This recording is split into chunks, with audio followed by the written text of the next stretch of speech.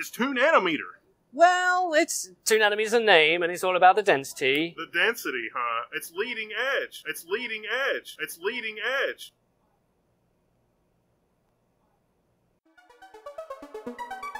What's your minimum specification?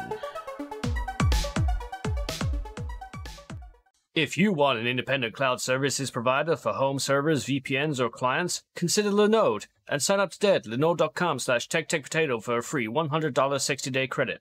The recent Gartner Performance Report shows Linode's topology offers almost double the database performance per dollar than other public cloud services. So you join me here in one of IBM's labs. This place, tons of machines, you'll probably see a lot of content coming out of here over the next few weeks.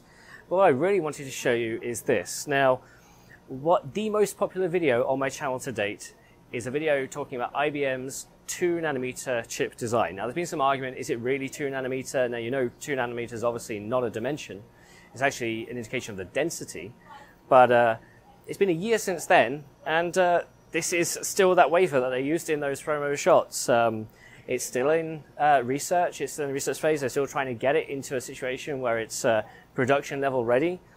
This wafer here, and some chips I'll probably show you in B-roll, what is on these chips is a number of test vehicles, essentially. Speaking to some of the VPs here, a standard test vehicle chip has over 4,000 different devices on board that they need to check, you know, for reliability, for performance, for yield.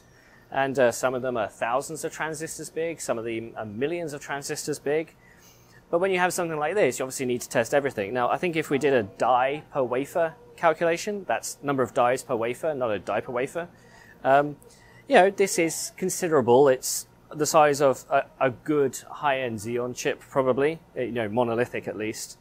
And you can see through the diffraction grating just how many different elements there are on this wafer. I've already taken several photos of me trying to bite this thing, so don't worry about that. But you notice that the wafer is also incredibly thin. This is being used obviously for demonstrations. This is why I'm able to hold it kind of without gloves. This isn't going to be diced. But we have seen wafers that have been diced. Now, because these are so on the bleeding edge, the dies that they've actually diced from wafers like this, they've diced by hand. I do not want to have that job, because you can probably guesstimate how much these things cost, right?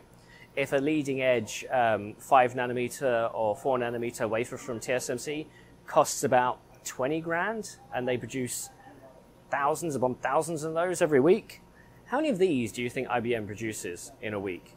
Yeah, we're probably looking at about 100K worth of, you know, it's not production silicon, it's not stuff that's going to go into a product, so perhaps it doesn't really have a value like that. But there are only a few of these. IBM's obviously had a year to work on it.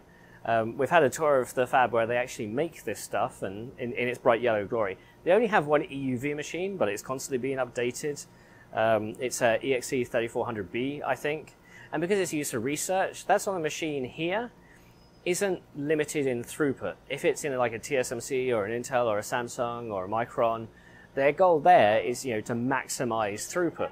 Whereas in a research facility, it's more about uptime. I was told that, say, a machine goes down for a day, if it gets back up to full speed, it clears the backlog in either 2 or 3 days. So it's not that, you know, balls to the wall that the other fabs do. But yeah, we're spending time here. Wendell was behind the camera. Hello.